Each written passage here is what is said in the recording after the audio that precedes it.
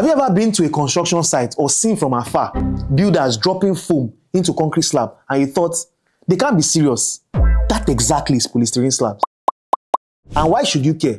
Because it can either save you millions or ruin your reputation. Stick with me for a few minutes. You'll learn what polystyrene slabs are, why developers love them, the hidden costs that trip people up, and one Lagos project where they worked brilliantly.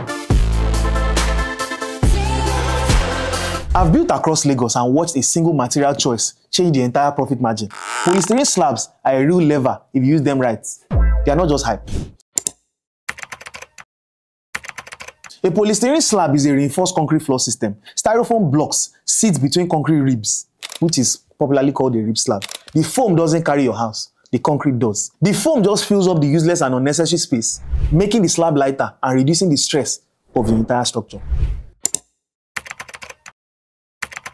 Developers love them because they are lighter, which means your foundations and beams don't need to be overbuilt. They save concrete, and on big projects, that's tens of millions saved. Bigger projects, even billions if possible. But the project has to be very big. They insulate, which means heat and airborne sound doesn't travel easily. Rooms stay cooler, and you hear less of your generator doing.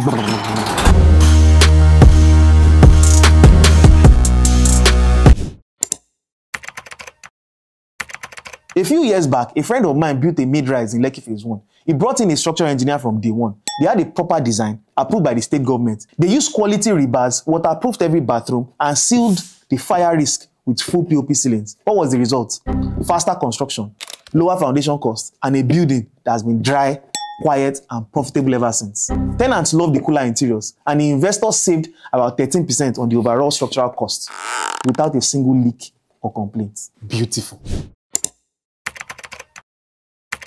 Skip the basics and polystyrene will humble you. You must waterproof because the thin concrete tops leak if you don't seal them. You must fireproof because foam and fire don't mix. You have to cover it properly. Number 3, noise. It softens airborne noise, yes, but can worsen footsteps and dragged furniture if the slab is too thin. Number 4, skilled labor. This one is not a my guy sells sabi job.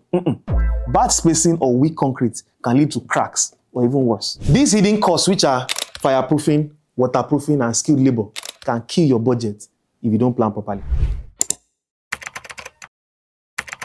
Whether you are a developer, a landlord, or a first-time builder, polystyrene slabs affect your bottom line and your building's reputation. Ignore them and you might overspend. Use them recklessly and you could face leaks, noise complaints, or even worse. But when used correctly, they are one of Nigeria's smartest ways of construction today. Polystyrene slabs are not magic and they are not evil. They are a powerful tool. Respect the tool, budget for fireproofing, waterproofing, skilled labor, and an experienced structural engineer, and you've already won. Have you seen a polystyrene slab done beautifully or disastrously? Share your story in the comments. It just might save someone's project. For more straight talk on Nigerian construction, beyond the marketing spin, subscribe. I've been Folajomi. See you on the next one.